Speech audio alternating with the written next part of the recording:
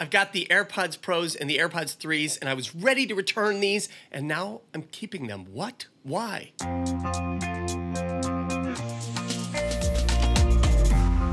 Welcome back to Weekly Waste of Time. My name is Jeff Landsman. On today's show, we are talking about the differences between the AirPods Pros and the AirPods 3, but we're not going to do this in a techie way. This is a non-tech, real-world review. I'm here to tell you why the AirPods 3s are a great product for a lot of people, but not all people, and I'll get to that later.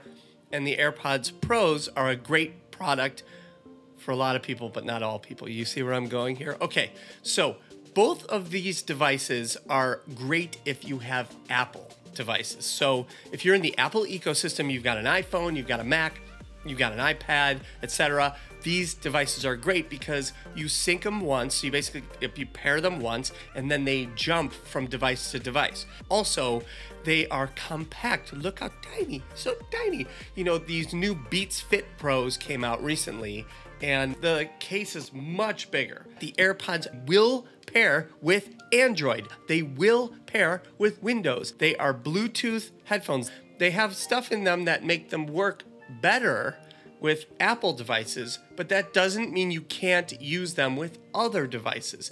A huge misconception. They are water resistant. They both have great microphones in them. You can see a lot of people, if you watch TV at all, they're all using AirPods. And they include a feature called spatial audio. It's uniquely interesting. Yes, we've got this sort of surround sound for music. Who cares? I've tried it a number of times. I keep trying to like it. I don't care about it. I don't really like it. But I do like the spatial audio for what I was just doing. So I had the earbuds in. I was doing some editing on my computer, and I turned my head. I was watching the clip back, and it locks the screen. So I'm listening, and it feels like it's coming from here no matter where I tilt my head. That's spatial audio. Now, it works with some movies. It'll work with Netflix. It's really a huge feature that I think is in its infancy right now and promises to do great things in the future. But even right now, it's phenomenal.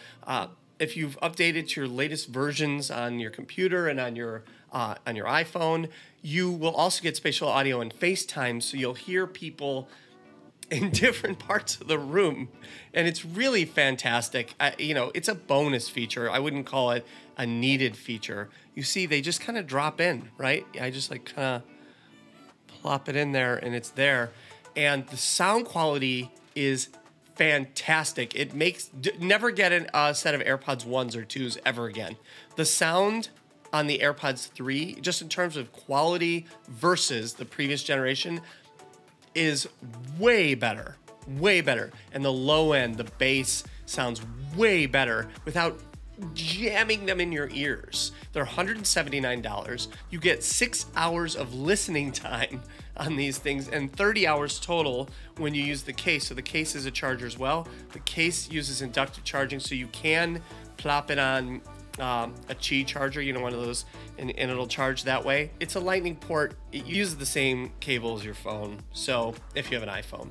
So those are the AirPods 3s. Now, the huge advantage of the AirPods 3s is they just pop in and they pop out and you're done.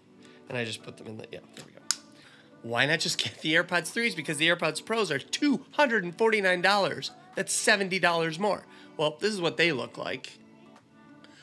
And I'm going to pop them in, and automatically they are way sort of more comfortable. They kind of like are cozy. They fit in my ears, but I can hear myself talking now.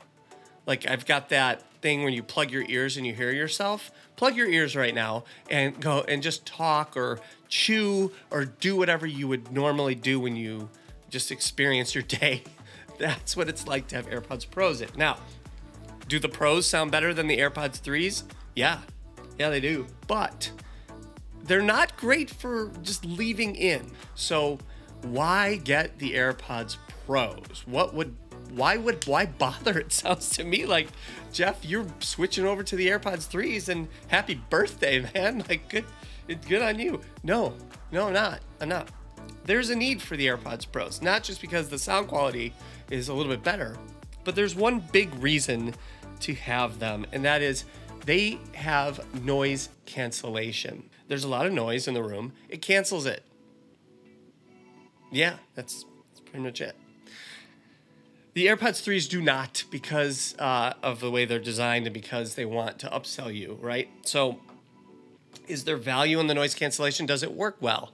Yeah, to both. Yeah, not only does it work well, it works great. There are situations where I need to shut the sound off. My dogs are barking, and I just put on the noise cancellation, and you are in your own world. And so I would say this. If you had to buy only one pair, that would be your question. How badly do you need noise cancellation? Because these AirPods Pros go on sale often for like $199, $189. I've seen them for a couple times. These AirPods 3s are $179. So for $10 or $20 or $30 more, you might be able to get these. And if that's the case and you really want active noise cancellation, definitely go with the Pros. Having said that, if you hate that plugged feeling, the AirPods 3s should not be dismissed. In preparation for this show, I really gave it a whirl and listened to a bunch of music and tried to edit with them and did like a bunch of tasks that I would do on a day-to-day basis. My vote is, if you could have only one and you don't care about noise cancellation, definitely check out the AirPods 3s. They are fantastic. If you're ready to wait for a sale, definitely get the AirPods Pros. They are both fantastic. They are so similar in what they do, but those are the differences. My name is Jeff Landsman. Check me out on Twitter. It's twitter.com/Jeff Landsman. Don't like or subscribe. I don't. The whole thing is a waste of time.